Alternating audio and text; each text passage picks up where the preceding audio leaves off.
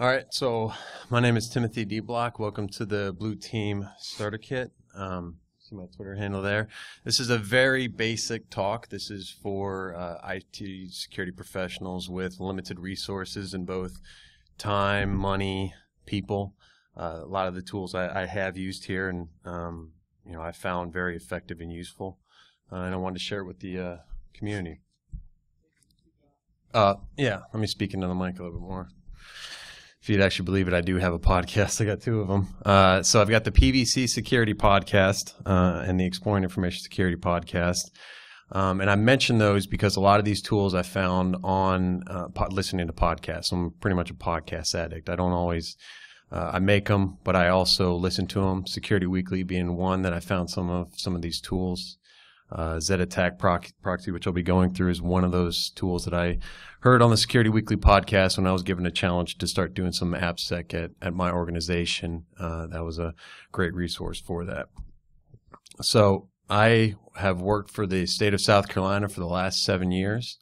Any government employees know that as a state employee, you have limited resources in both time, money, and people. So, but we still got to get a job to do. So this is why I wanted to create this talk, is because I figured there's a lot of other people out there that could use these tools. So several of the challenges that I was given included, finding out about these tools, researching them, staying up with some of the latest information security news, application security. We're getting infected with malware. Why are we getting infected with malware? What can we do to improve upon that? And Adobe Flash has come out with its 7th vulnerability in the last week. How do we patch that in an easy way? Not easy problems to solve, and sometimes expensive if you want to go to talk to some of the vendors there. So right there are all the tools, just straight up. You got Google, Twitter, OWASP, Z-Attack Proxy, Zap, Mandiant's Redline tool, and Microsoft's Enhanced Mitigation Experience Toolkit, otherwise known as EMIT, and then Admin Arsenal's PDQ deploy. So the first challenge I was given was research. I don't think this is going to be a surprise to anyone.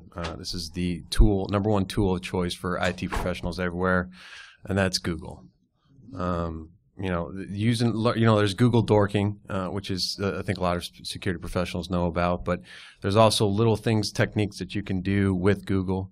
For example, if you search for InfoSec tools, you're going to get a lot of InfoSec, and a sentence later there's the word tools. If you put quotations around that, you're going to really refine your search to any hits with InfoSec tools in that order. So really learning how to manipulate Google to improve your search process is very important for researching stuff and discovering stuff. There's no really demo. I think Google's pretty straightforward. So challenge number 2 is threat intelligence. Yeah.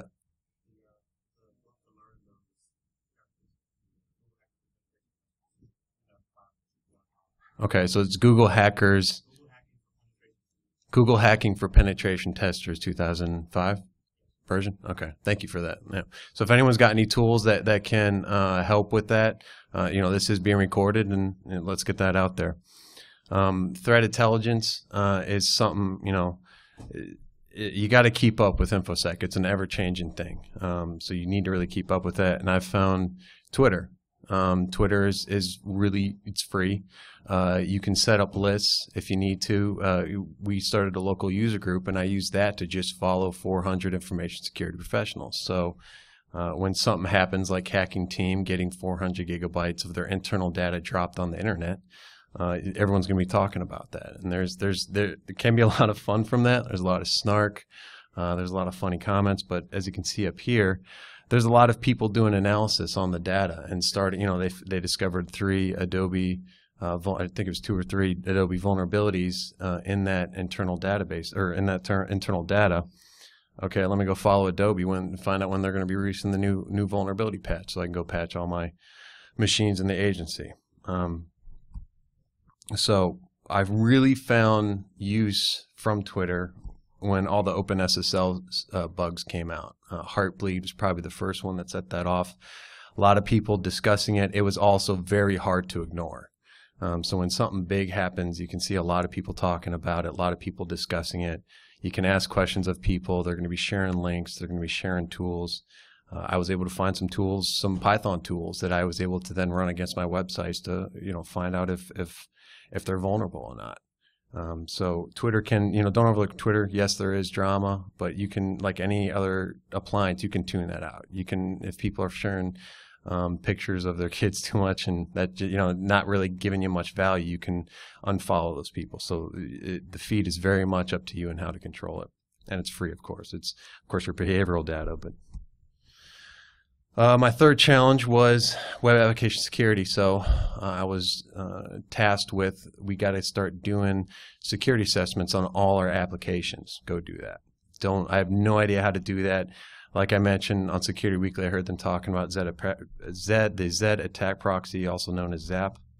OWASP puts that out. And for anyone that doesn't know, Open Web Application Security Project is a nonprofit open source community, so you can get a lot of valuable tools there for web application security, ZAP being one of them. And that's the interface right there.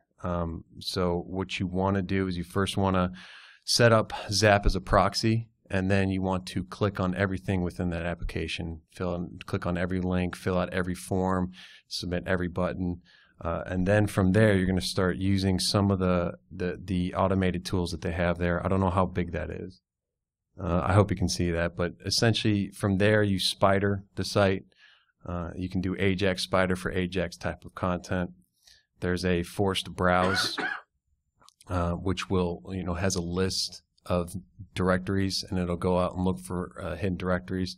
That usually takes a long time depending on how big of a list you have. ZAP has some default, but like anything in ZAP, it has a lot of granular control. So you can get some of the low-hanging fruit, and then from there you can really start digging into, as you start using it more, digging into it. The other tool that I forgot to mention at the beginning of this is Burp Suite. I think if you're going into web application security, Burp Suite is the tool of choice.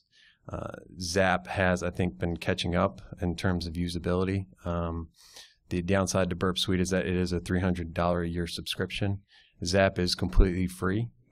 I've had developers start using ZAP because we put this at the end of their process, and it's kind of like a test. So they wanted to figure out what they're getting wrong, and so I started working with them, and I was surprised when they came back and were starting to run their own ZAP reports. And I didn't need to go through, and because with the Burp edition, it's throttled a little bit. You can get the free version, but it's throttled. ZAP is not throttled, so you can give it to them and let them go play with it. And your web developers using a tool like ZAP is just makes the process go a lot smoother, and you get a lot more value out of it. And they find the problems before they get to you. So after you've kind of mapped out the application, you can run active scan, and as you can see there in the active scan, it starts running through several different techniques. So path traversal, remote file inclusion, cross-site scripting. OWASP releases the top 10 every few years, although I don't think it's been changed in ever. I think they released it and it hasn't really changed all that much, but it runs through all that for you. That usually takes, however big the application is, it can take a few minutes to a few hours. And then you can get this generate this report here, which can be, you can take, this is an HTML report. They have an XML report so that you can put that into something like ThreadFix or Dratus or some kind of tracking application, so you can keep track of this stuff, because that's one of the first things I found out was we'd have this, but it wasn't feasible to fix it at that time. We had to, a couple months from now, we'll go back and fix it. But it's upon me to go back and make sure they actually do that. So a thing like ThreadFix has a community version and an enterprise version. Implement that to really track this stuff. But what's great about this report is that you can take this HTML report and give it to developers and start working on some of those problems. Before you do that, though, make sure it shows you the URL that's in there, the description of the attack, and then the attack itself.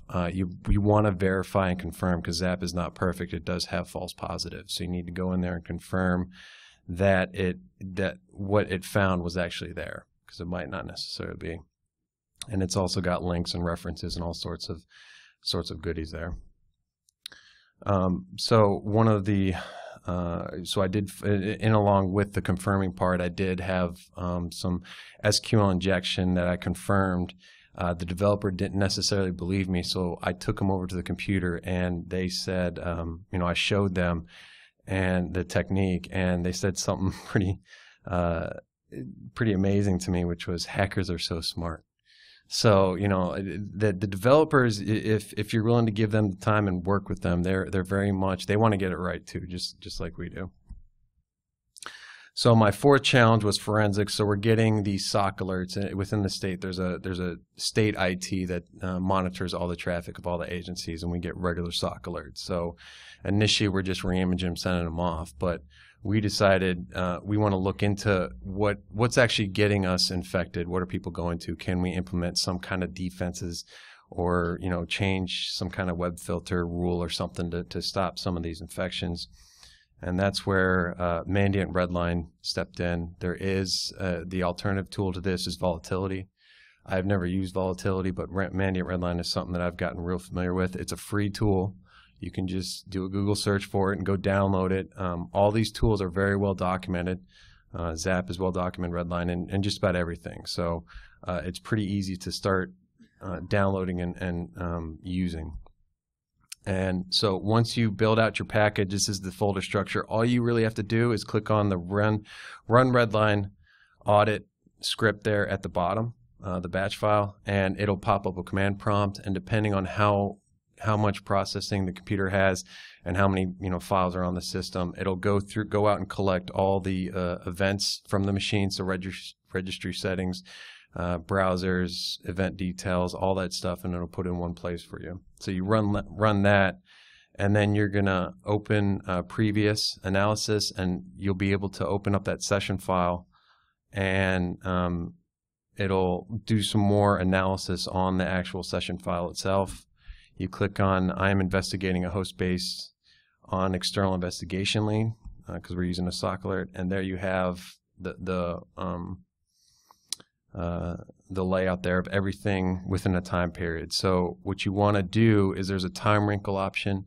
You set it to like a 2 to 5 minute period, because right there that's about a two minutes on either side of a time period. I have 742 items to go through. So if I don't have an exact time, I have to really kind of expand that out a little bit, but you can get pretty big into that. So one of my wins from this was we had a phishing email come in that hit 30 different users, 8 people. The seventh person sent it to their manager and clicked on the attachment. So we had a total of 8 people open up the attachment. Luckily, we had our users were very good at reporting that kind of stuff. They opened the command prompt. All it was a command prompt flash and then went away. So it was pretty obvious, and luckily they were paying attention. But we took the Redline tool, put it on the first couple, found out that an exe file had been dropped within the Windows temp folder. So we were able to remove that. Nothing else was installed or done. So we were pretty confident that we had gotten the infection. 8 users having to reimage them. It's going to take 2 to 3 days. If it's all 8 at once, a week. And if the reimaging guy is doing PC refresh of 300 machines, it could be even longer. So this was all within one Friday, and we were able to get everyone back to work. So the other one is, on top of that, how do we keep these machines from getting infected? Around, and our organization, we've finally gotten rid of Windows XP, but it rolled past the Windows XP end of support. So we had an issue of, well, how do we harden these machines? We still need them around for legacy applications.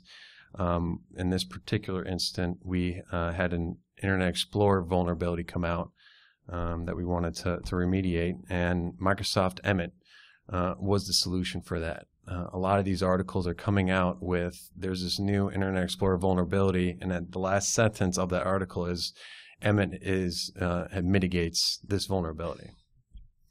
And it's well documented. You got Trusted Sec. Dave Kennedy is very much a proponent of the tool. He's written a lot about it. You got Carlos Perez, another pretty big name that has written about the tool. Sands has written about it. Microsoft TechNet. So it's out there. You can deploy it to your agency or to your organization, and then you can grab it with group policy. to manage it. You get some very basic control with group policy. What you can do from there is though that you can fully test Emmet and export an XML file that can then be used during logon as a logon script that they can then, so you can then grab control of it. And I'll explain why you want to do that here in a minute.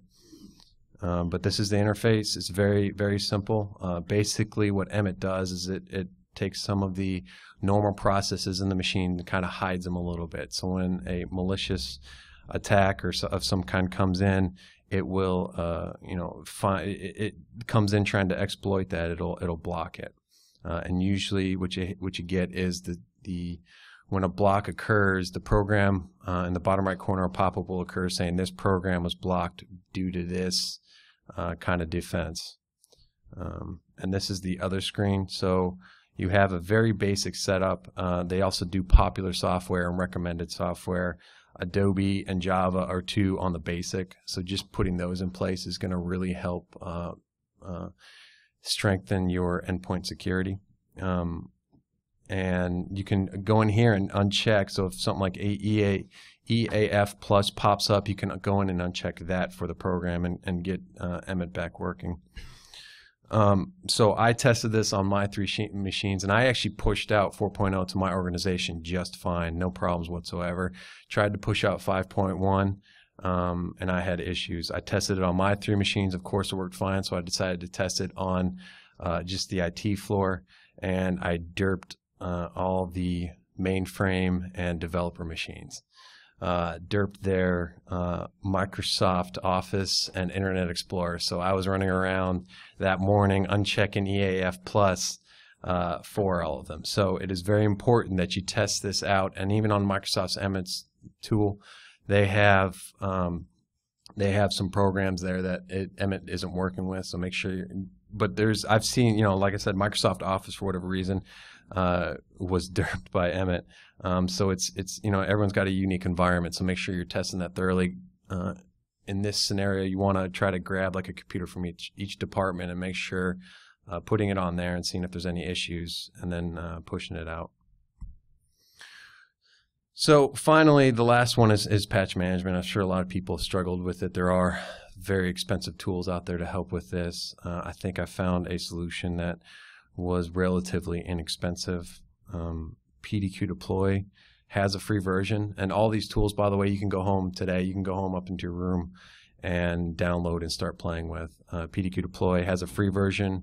It is throttled, like you can't download certain packages, but it's only $500 for the enterprise version, and you can essentially go in there, and this is the download screen, and right there it even has Emmet on there for you to deploy.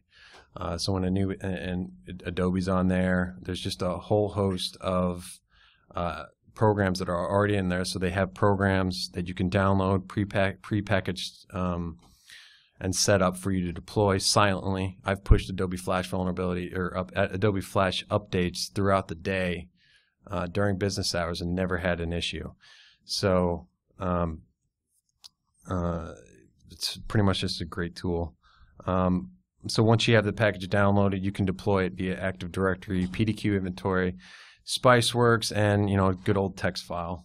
So it works with all that. PDQ inventory is Admin Arsenal's inventory, and it's another $500, but they'll go out and inventory all your machines and find out what's installed on there and what version's on there. So all you have to do is approve the package and put it out.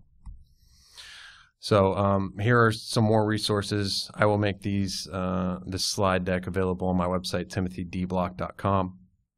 And there's just a bunch of stuff out there. We've talked about Google, talked about just using the user guide for all these tools. YouTube, conferences like this have a lot of great stuff on there. And here are all the tools again for posterity. And that's pretty much it. If anyone has any questions.